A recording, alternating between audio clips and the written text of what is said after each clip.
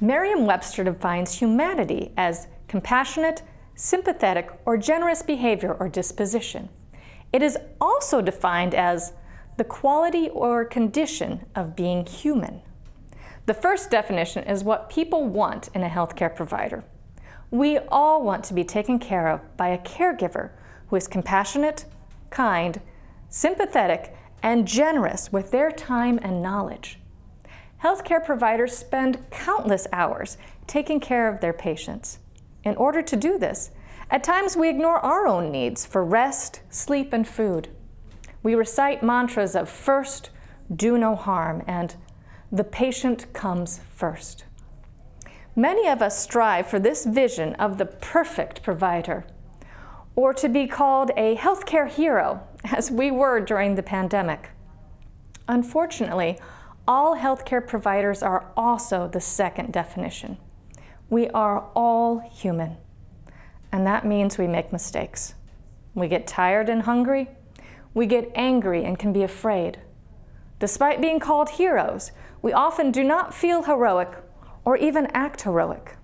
We may say the wrong things in the wrong way.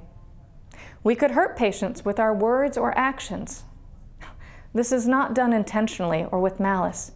It is a side effect of the second definition, being human. Most healthcare providers desperately want only to be the first definition, yet it is easy to find examples of times that we have failed. These two definitions do not need to be at odds with one another. The first has been praised and encouraged to be shared by healthcare providers.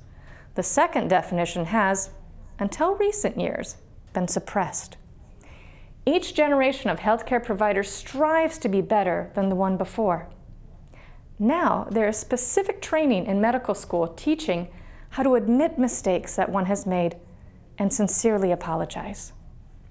Medical students are not graded on just their knowledge of disease and ability to diagnose. They are also graded on their ability to communicate and interact with patients. The art of bedside manner is something that can be taught. However, it takes a career to truly refine that skill by making mistakes, identifying them, and learning to be better next time. Allowing healthcare providers to show both sides of our humanity, the good and the bad, will allow for more trust and greater connection with the very people we are trying to heal. That connection will, in turn, heal the healthcare provider. This mutual healing will help us tap into the compassion, sympathy, and generosity that makes us human and drew us to this profession in the first place. Together, we can heal and be better by seeing all the humanity that we all share.